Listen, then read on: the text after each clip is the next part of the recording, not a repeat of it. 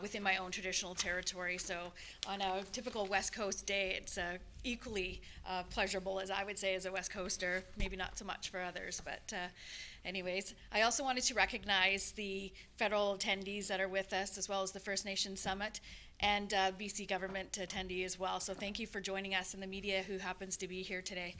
I need to give a special recognition to my staff who make my job incredibly easy. It's their dedication, commitment, and hard work that makes us a strong, cohesive team. We challenge each other, and I think we challenge each other in a great way. So again, I need to recognize the staff that are here today and those that are at the office keeping down the fort for us. So this year, I have a number of items to report on and present on. Again, the Commission continues to advocate that there is no greater expression of reconciliation than a modern treaty, fairly negotiated and honorably implemented. The Treaty Commission emphasizes this in all its facets of our work.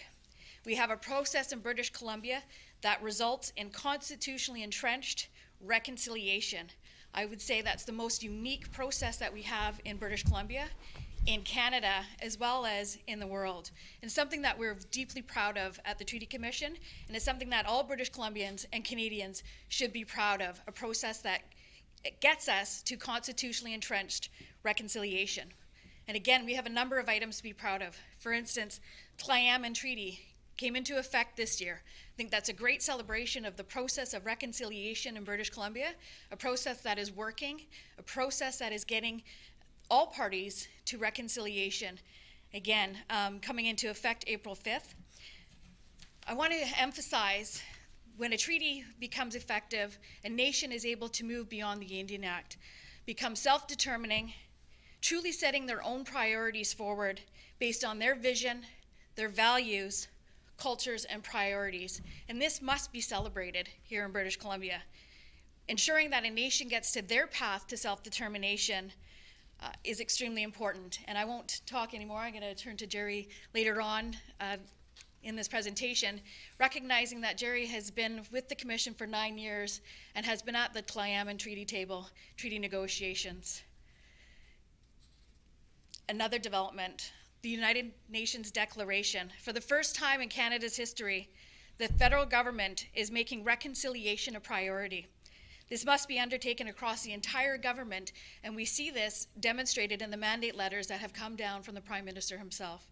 Official endorsement of, without qualification, of the United Nations Declaration in May is another significant milestone and a step towards reconciliation. Treaties help enable Canada fulfill its obligations under UNDRIP.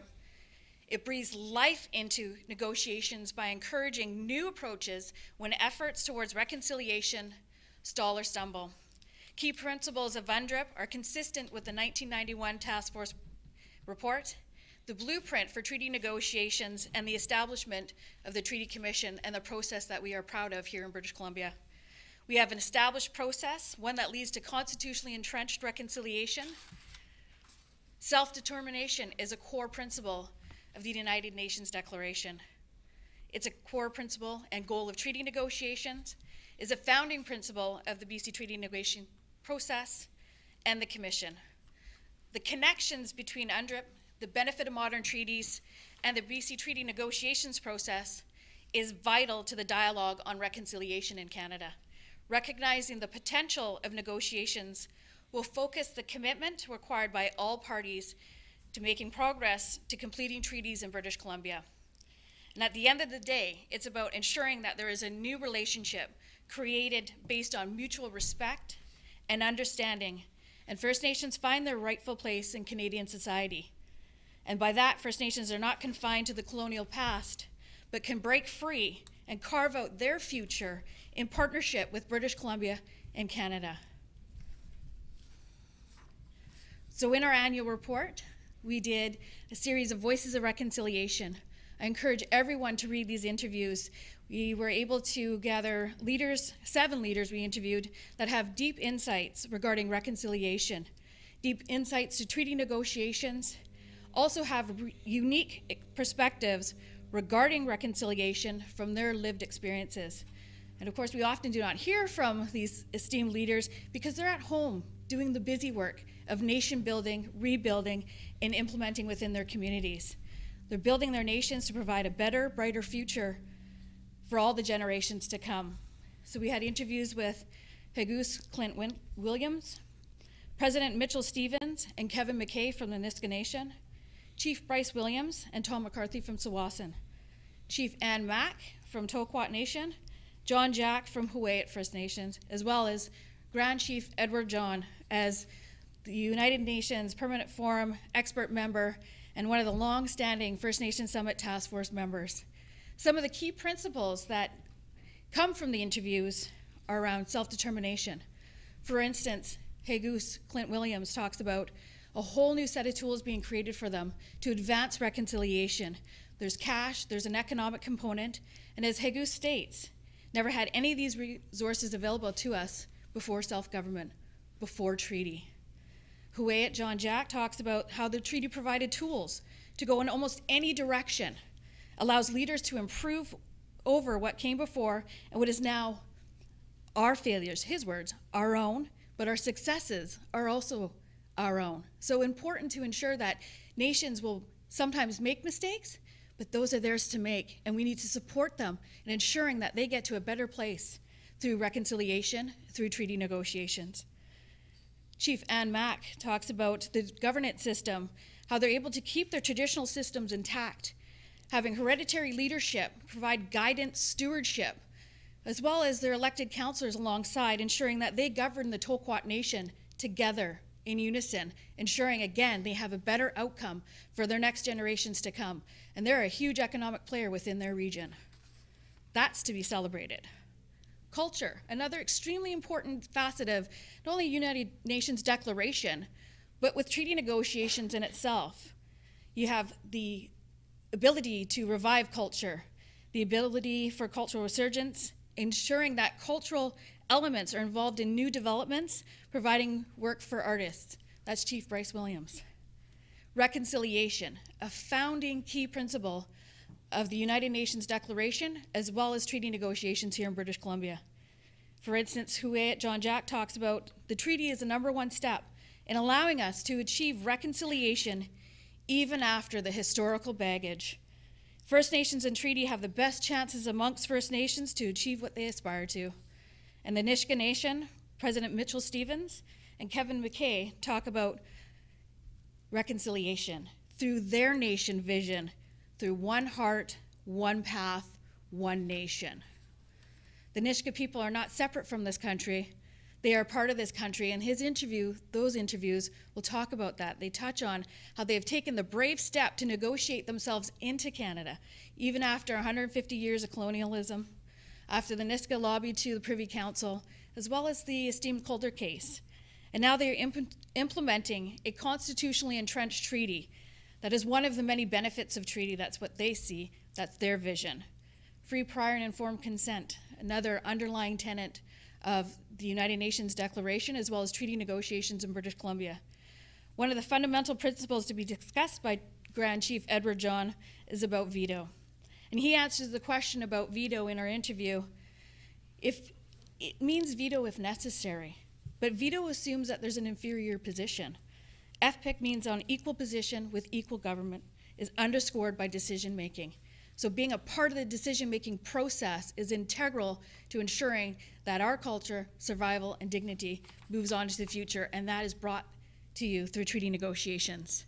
Those nations are all implementing treaty negotiations, right, for one of the main reasons, because you get a seat at the table. You get a say when it comes to how the development of your territory will be undertaken. You get a voice in the decision-making. And as President Mitchell Stevens and Kevin McKay state in their interviews, the Nisga'a have been able to protect their lands and resources through their environmental chapter. Nothing happens in their traditional territory without consultation and without agreement. That is powerful. And this is to ensuring that First Nations are free from the Indian Act, free to set their paths forward to reach their goal of reconciliation and independence. And referring to what John Jack had said, their failures are their own, but their successes are equally their own. Also included in our annual report is our submission to the UN when we attended in May. And it was actually quite an exciting time to see the declaration be endorsed by Canada. But our main role was to highlight treaty negotiations and the potential that treaty negotiations have for reconciliation. To demonstrate that the treaty negotiations process here in British Columbia works. We have constitutionally entrenched reconciliation in Canada. We also emphasize the shared goals of the treaty negotiation process and how UNDRIP fits within that and how they empower each other. Because the BC treaty process is vital to the dialogue on reconciliation in Canada. So we submitted recommendations. They also made the final report made to the UN. So we're quite excited and very proud about our recommendations making it into the final report. And again, our summary is on page 17. Closing the gap. So that's page 20. This is about the Deloitte report. That will be available on our website by the end of day today. And I talked about this last year, however, I think it's extremely important to highlight that we're able to release the report this year. We undertook a multi-year process with Deloitte looking at the socioeconomic benefits of modern treaties. Validates the findings of previous studies of significant future economic benefits from treaties to First Nations. It is estimated in our Deloitte report the economic benefits range between $1.2 and $5.8 billion in our province to grow our economy. That is what is achievable through treaty negotiations in British Columbia. That's what's achievable in Canada through reconciliation, through the treaty process. The report begins to examine a broader socioeconomic benefits that come from self-determination and self-government. But the really important point is treaties create a multiplier effect, meaning that all British Columbians and all Canadians benefit from settling treaties. And this closes the gap between First Nations and non-First Nations peoples, especially so we can strive to change the socioeconomic conditions for Indigenous peoples while continuing to grow our economy in British Columbia. When a First Nation prospers, the whole region prospers. And a great example of reconciliation in action is the Tsawwassen malls. Investment in local economy has been significant. They've attracted over $1 billion in private sector investment, $750 million in commercial development, and $200 million in industrial. The remainder is residential, and this was achieved because of their treaty. This enables economic freedom and financial independence for Tsawwassen. Nisga'a Nation talks about how their treaty provides political and financial independence. And I think that is the goal for a lot of First Nations that are in the treaty negotiations process, is to get that freedom, to become economically independent, to be self-sustaining, self-determining nations. And we have the opportunity to make significant progress in British Columbia when it comes to treaty negotiations over the next couple of years.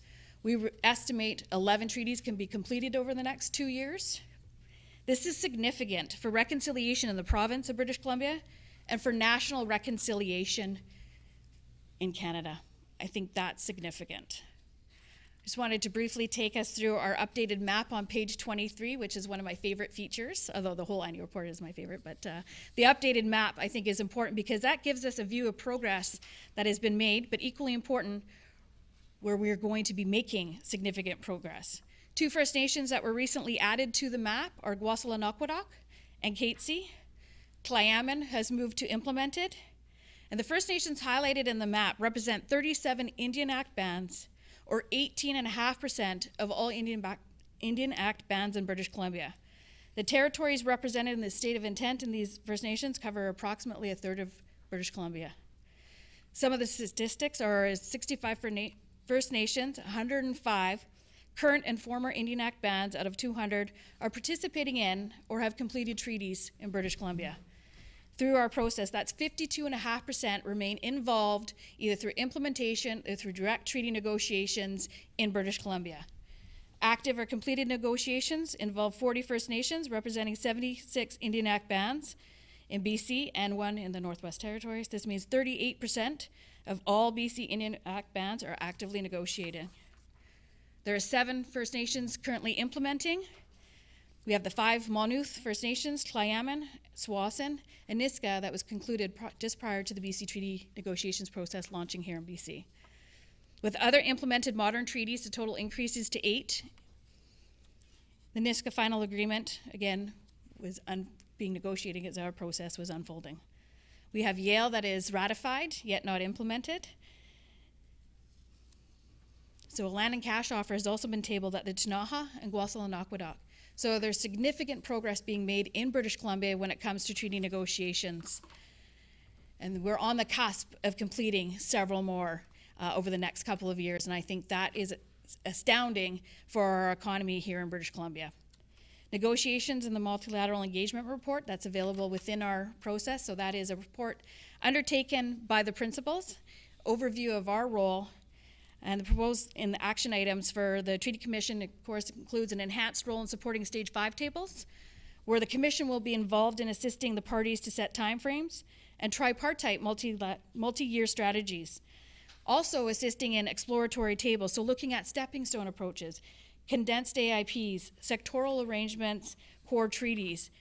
So the Treaty Commission may be asked to facilitate or assist the parties in the exploratory table process, but these processes are already envisioned under the Task Force report, as well as consistent with the principles in the United Nations Declaration. It captures treaties, agreements, and other constructive agreements. The Treaty Commission has always advocated for interim measures and steps to be taken to get closer to treaty as a fundamental part of the BC treaty negotiation process. We will continue to support the parties in their exploratory processes and supporting them to get to a place where they have new relationships based on mutual respect and understanding. And so with that, one last item. We have launched our new website today. So we're quite proud that we have a new website. I encourage everyone to check out our new website that went live last night. All our resources are available. The annual report will be on there. The Deloitte report will be available at the end of business day today, as well as other resources that I think is fundamental when we're sharing our expertise, our knowledge, and our goal of completing treaties in British Columbia. So with that, Haitepka CM, thank you. I will now turn to Tom to make some remarks. And then Jerry. Thank you, Celeste. Good morning, everyone. Just to follow on some of the remarks that Celeste has made, I'm going to talk about my nation, the Huu-ay-aht First Nations, and where we've come. I'm going to start with the Indian Act. In 2009, you may recall there was that huge storm that blew down trees in Stanley Park. Well, we have a campground right on Pachina Beach, and there were some nice merchantable timber that also came down in the storm. We wanted to move those timbers out of the campground to get ready for camping season and move them about 400 meters to our playing field in the middle of our village. It took us 7 months to get permission from the minister in Ottawa just to move those trees. 7 months to get permission. And then we wanted to sell them because they were merchantable, and we had to get permission to sell them. We sold them. The money didn't come to us. It went into our trust account in Ottawa, where we got to beg through proposals to access it. Not anymore. So we are 5 years into implementation. We are the largest landowners now in the Bamfield region. We just purchased 55 hectares of land within Bamfield Inlet. We have fishing licenses that provide economic benefit. We have the Me Too clause for the Nuchano fisheries case in our treaty. We own now a fishing charter resort in Bamfield. We have our forestry business. We have our campground business. We recently purchased the store, the market in Bamfield, and the restaurant, and the pub, and the motel. And so you can't do these things under the Indian Act. It is impossible. So our lives now are flourishing. Our economic region is starting to get back on its feet. And I can say that the people of Bamfield, the Bamfield community, are really pleased to see the Huu-ay-aht Nations come and to purchase these businesses and to bring them up to standard and to run them like a business. So we're doing really, really well. We also got a seat on the Alberni-Clayoquot Regional District. You heard the name John Jack. He's from my community. He sits on the board as our representative. We have 4 tribes within the Barkley Sound that are party to the Monmouth Final Agreement, and they all have a seat on the Alberni-Clayoquot Regional District. So we have a 4-vote voice now in local government. And that's important. We're now able to bring forward ideas for the regional district to undertake projects within our territory now, and so that's important. So on April 1st, 2011, our treaty came into effect. We wove ourselves into the fabric of Canada and British Columbia, and I am a proud Huayet member and a proud Canadian. So I also wanted to just share, we have our citizenship cards now. On the front, it has your name, your traditional name, the longhouse, because each person that is enrolled, the hereditary chiefs come together and we place that person into their respective longhouse, the traditional house, the traditional governance house. And on the back, we have an oath that every member has to take to uphold our Constitution and uphold our laws and to be a good contributing citizen. So I just wanted to share that with you because we, you know, under the Indian Act, you manage poverty, and that's all you can do. You can't make a life, a better future for your children. And in our case, the 5 nations party to the Monmouth Final Agreement now have the ability and the tools to really change the circumstances of our communities, and most importantly, where our people who live away from home, we are now able to provide services and things to them as well. So I'll leave it at that. Thank you. Thank you, Tom.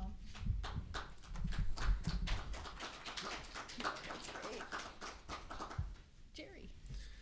Thanks very much. Good morning, everyone. On April 5th, 2016 at midnight, the Clayaman Treaty came into effect. I had worked at the Clayaman table all my time with the Treaty Commission, so about 9 years, and I was able to attend this amazing gathering of the community on that evening.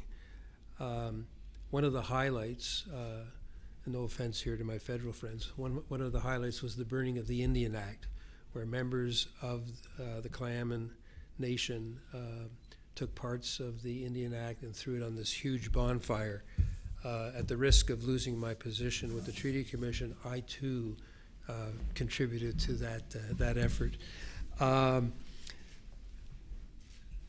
The burning of the Indian Act was followed by the first gathering of the new legislature for the Clayaman Nation, and they enacted over 40 laws and other related necessary pieces of legislation to bring into effect their treaty. I wanted to point out that Clayaman is now the largest fee simple landowner in the Powell River area, and Clayaman has worked very closely with the city of Powell River and the regional district. For many years now, they've built up an amazing relationship. It may be considered a small item by some, but if you go to the town hall, city hall of Powell River, and you look outside, you'll see the Powell River, the BC flag, Canada's flag, the Powell River flag, and the Clayaman Nation flag. You don't often see that around the province as you travel. That relationship has really become a model of relationship between a First Nation and municipalities. And indeed, you'll probably be able to access it through our brand new website.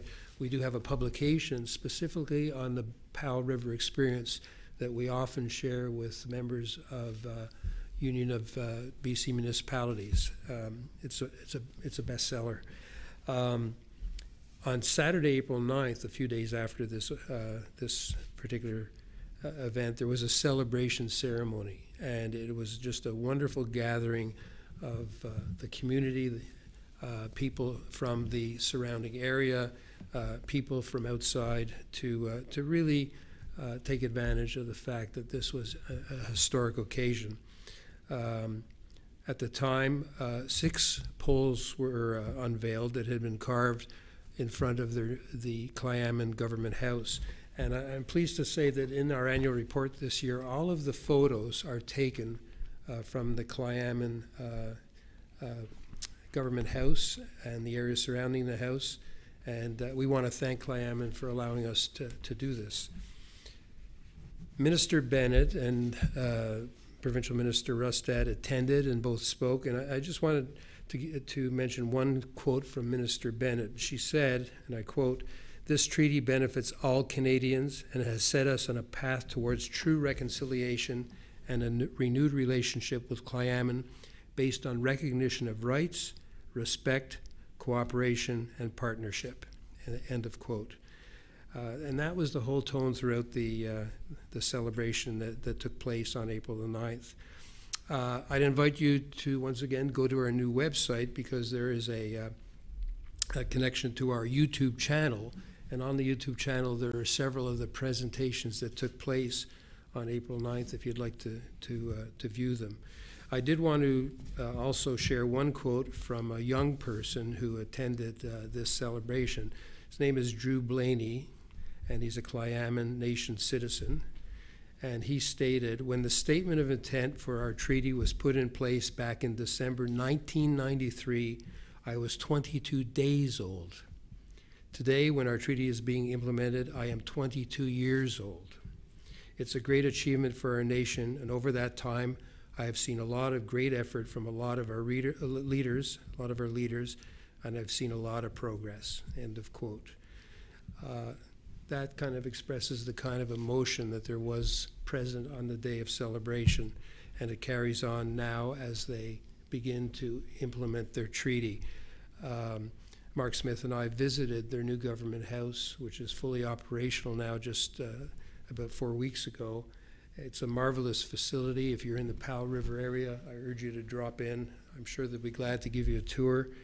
Once again, they had their first formal election for their legislature, and Clint Williams was re-elected as Hagus, which is the equivalent, I guess, of chief, but a little bit more than chief.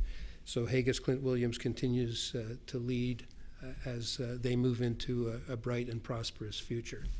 Thank you. So that concludes our presentation, and if there's any questions, we're open to questions at this time. And again, thanks for everyone coming.